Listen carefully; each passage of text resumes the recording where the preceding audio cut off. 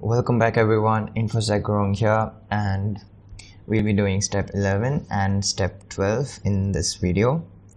Okay, so let's just check what step 11 is. So what we are gonna do is to disable the Ctrl+V signal when our kilo runs. Okay, on some systems, when we type Ctrl+V, the terminal waits for you to type another character and sends that character literally. For example, before we disabled Ctrl+C, you might have been able to type Ctrl+V and then Ctrl+C to input a 3 byte. Okay, we can turn this feature off by using the IEXTEN flag. Okay, so let's just check out how Ctrl+V behaves.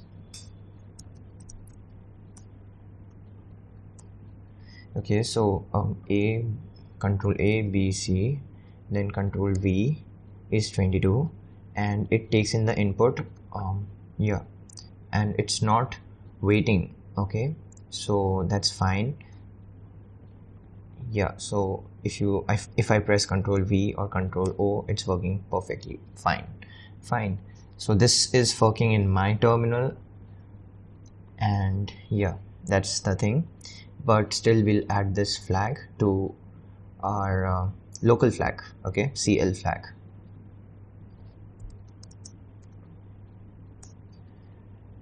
And we need to get to this.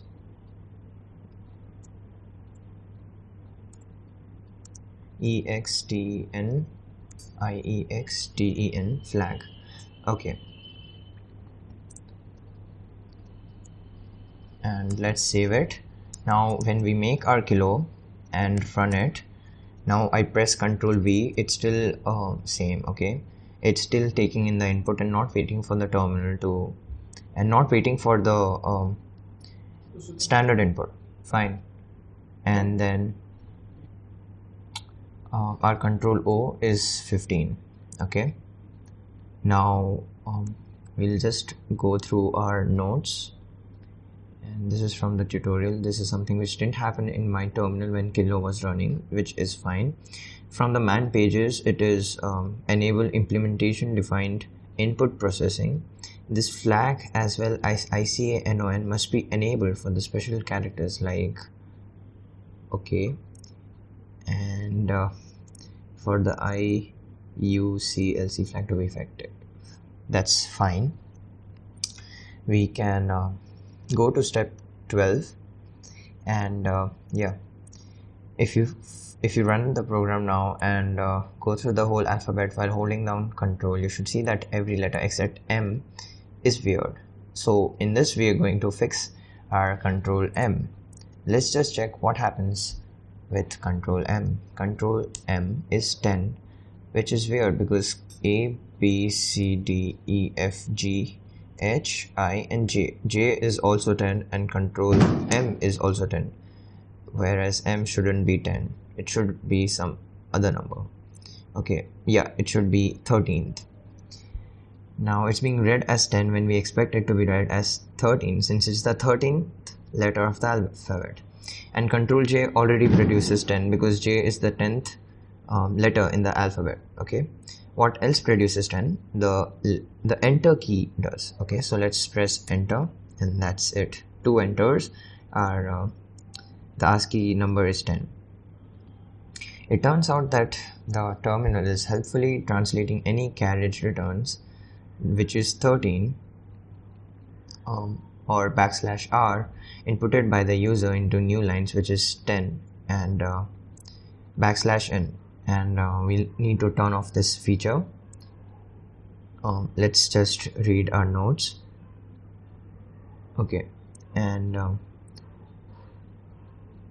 it turns out okay, that's fine. Cool. We'll just add our ICRNL flag into the input flag. Okay,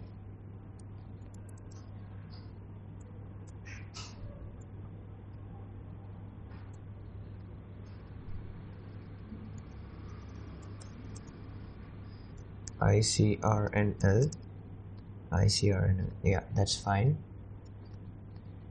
And it comes from terminus.h. The I stands for input flag, CR stands for carriage return, and NL stands for new line.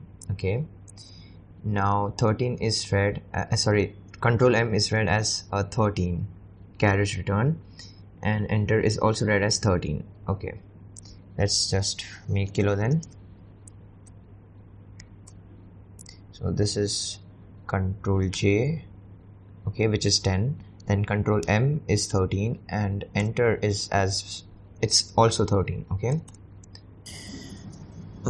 so our from the man pages, we see that ICRNL translates carriage return to new line on input, which is from ASCII value 13 to ASCII value, from 10, ASCII value 10 to ASCII value 13. Yeah.